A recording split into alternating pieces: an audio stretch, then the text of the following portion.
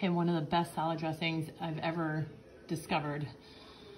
This lovely white balsamic from Battistini Farms. It's nice and sweet, it's got a little bit of sweetness to it, not too acidic, and this fantastic extra virgin olive oil. I do half and half ratio, so I do about 1 cup of the white balsamic to 1 cup of the extra virgin olive oil. And then I'll add 2 tablespoons of Dijon mustard, 2 tablespoons of dried garlic or fresh chopped garlic. And then I will put in, I've got an Italian spice mix here, so it's got marjoram, parsley, oregano, basil mixed together, so I'll put about 1/4 cup in there. And then I'll finish it off with fresh cracked sea salt and black pepper. And then I put it in this big container all together, shake it up, and then I leave it on the counter for a few weeks.